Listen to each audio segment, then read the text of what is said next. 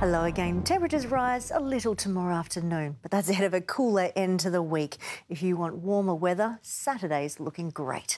Grey skies spread across Melbourne overnight, once again bringing a gloomy morning. Bright sunshine appeared during the afternoon, reached 18.6 in the city.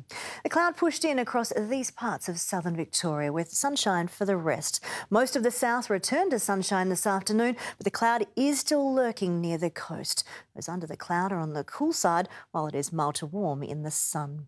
High pressure to our west brings cooler winds, most felt near the coast. That high pressure system tries to move in tomorrow, but it doesn't make it right through to the east, so it's not the real warm-up.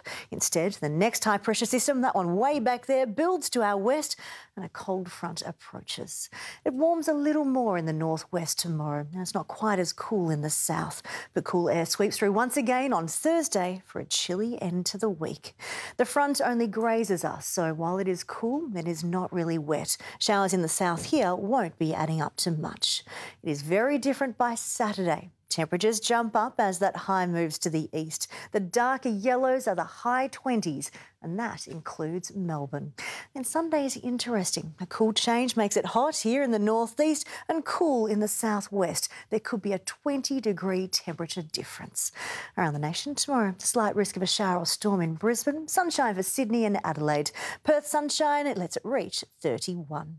To Victoria, areas of foggy cloud linger in these parts of the south in the morning. Generally clearing to sunshine, but the cloud lingers all day right at the southwest coast and Gippsland coast. The south to southwesterly winds are light. The far north goes just over 30.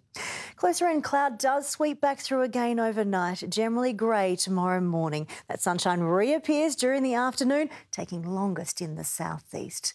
Tomorrow's very similar to today, mostly cloudy in the morning, sunny in the afternoon, but in lighter winds it should rise to 21.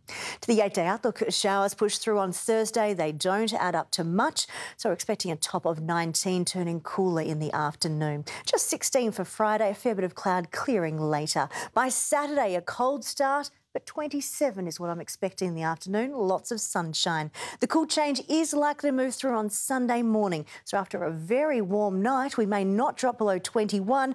It's 24 before those temperatures drop, and then 19 for Tuesday. 21 tomorrow, once the bright sunshine returns in the afternoon.